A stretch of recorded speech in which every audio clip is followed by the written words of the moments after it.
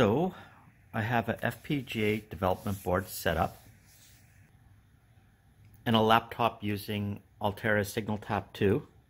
Cool, but how did we get here? Beginning around 2018, I started collecting Atari 2600 cartridges, a few games here, for instance. And that motivated me to make my own Atari 2600 clone. And in that case, I was able to find the original chips for the Atari 2600. In addition to Atari 2600, I also started collecting Intellivision cartridges. And the Intellivision holds a very special place in my heart because it was my very own first console. Got it around 1983 or 1984. Wow, that's a long time ago. Unlike the case with the Atari 2600 clone, once I started looking for the components of the Intellivision, I was out of luck.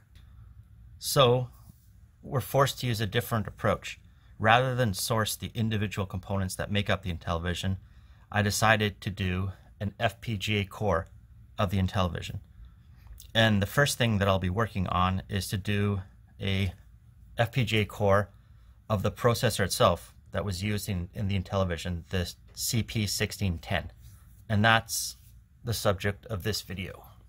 The CP1610 was made by a company that's no longer around named General Instrument. The processors that General Instrument usually made were used for industrial applications typically. But it's worth noting in the case of the CP1610, 3 million of those things were sold as part of the Intellivision. Now there's some interesting trivia as far as General Instrument goes. First of all, between 1990 and 1993, the CEO of the company was Donald Rumsfeld. Yeah, that Donald Rumsfeld, the former Secretary of Defense during the George W. Bush years. And also the division responsible for producing the CP1610 was eventually spun into its own company, and that company is still around today and is called Microchip Technology, and they're famous as the creators of the PIC microcontroller. So in terms of research, on the internet I was able to find some old data sheets. Like this is the General Instrument data sheet for the CP1610 right here.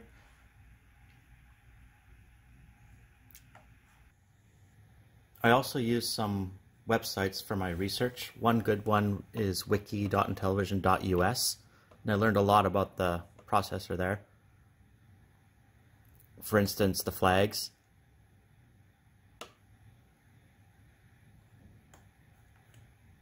the 8 registers and how they work, the addressing modes, implied, register, direct, immediate, indirect, and stack. And then most importantly, the instruction set. That was kind of my Bible right here. Another good website was spatulacity.org. So after some research, I started to implement the design in VHDL. And the top level for this is called CP1610 Core. Not going to go into gory detail, but just sort of show some of the main points. Probably the most important part is the state machine, and this is the line here that declares the different states. So for instance, the prefix op stands for the states associated with fetching the opcode. The IM prefix are for the states involved in immediate mode and also indirect mode. And then DIR are the states for direct addressing. And then there's also states associated with the interrupt, INT prefix, jump, and branch, also reset. The actual code for the state machine is mostly embedded inside this one big case statement. It's pretty extensive.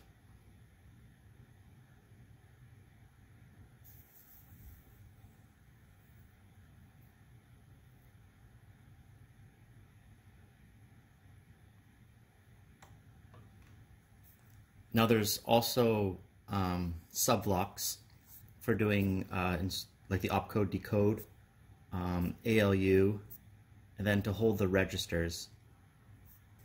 But I think it goes beyond the scope of this video to dig into each of those. And that brings us to our existing setup today. The development board over here, in addition to having the CP1610 processor, it also contains a top-level design that includes the main program ROM, executive ROM, and 256 bytes of RAM. You'll notice that there's two buttons over here. The one on the right I use to issue a reset. The one on the left I use to issue an interrupt. Okay, before we proceed with the demonstration, I'm just going to show you the code that we're going to run. It's a really simple program. So the main part of the program starts at address 4000. The first thing that happens is interrupts enabled. Then R0 is initialized to 5. Then we start a loop where we decrement R0. Branch not equal to loop. What basically happens here is it compares R0 with 0. If it's not 0, not equal to 0, it'll keep jumping back up to loop. And then finally, when it exits this loop, it jumps back to main, which reinitializes to 5. So this code will endlessly count from 5 down to 0 and then repeat. We also have an interrupt service routine. That's at address 5000. In that one, we simply increment by 4. And then we do an indirect move using R6 back into R7. R6 is associated with the stack pointer, and R7 is the program counter. So for those of you that don't know, Signal Tap 2 basically implements an embedded logic analyzer into the FPGA. So I'm just going to configure the design.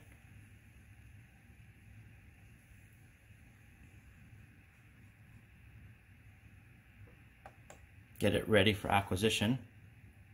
And now I'm going to press the reset button.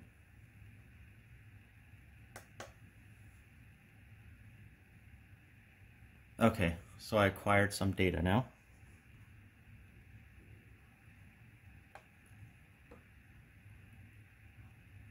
So essentially the trigger is over here.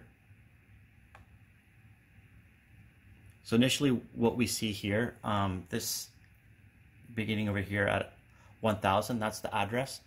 1000, 1001, 1002, that's the executive ROM jumping to the main program, which you guys may recall was address 4000.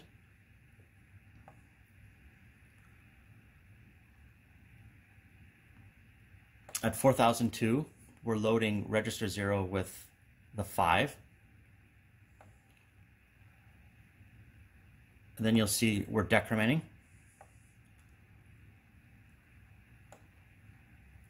You'll recall that there's some kind of branching thing. So after 4005, we go to 4003. We decrement again. We went from 4 to 3. Then 2. 1, 0, and at this stage we should be jumping back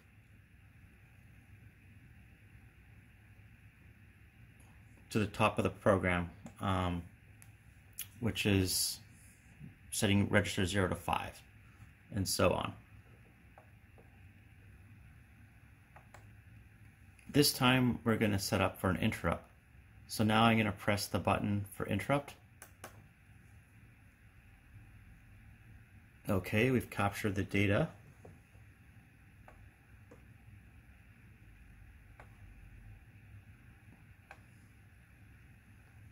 Okay, so the trigger is over here. At this spot, it's running the main program, in this case at address 4005.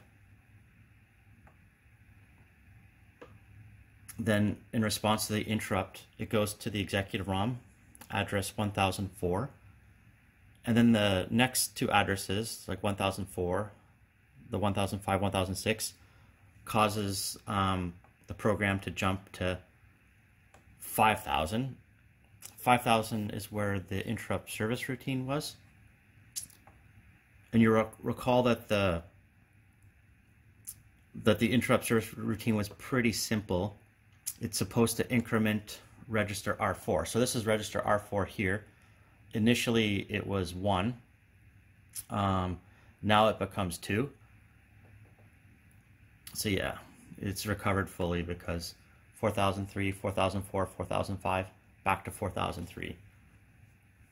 Yeah, so that's it. I think I'm going to raid this snap circuit set in order to rig up another cool demonstration.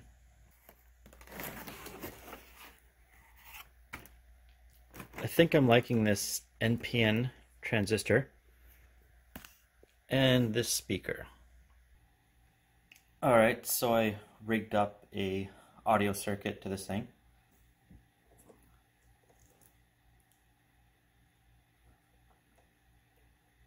And now we'll configure the design.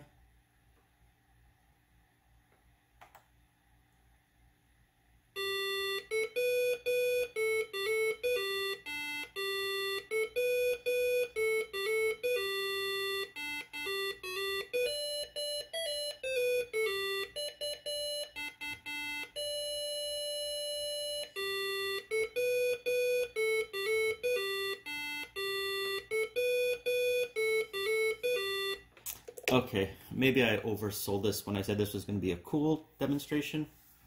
Sounds like 1983 in a terrible way. But anyway, that's where I am now. Please check back sometime in the future when I finish the Intellivision core, the full Intellivision core. Until next time.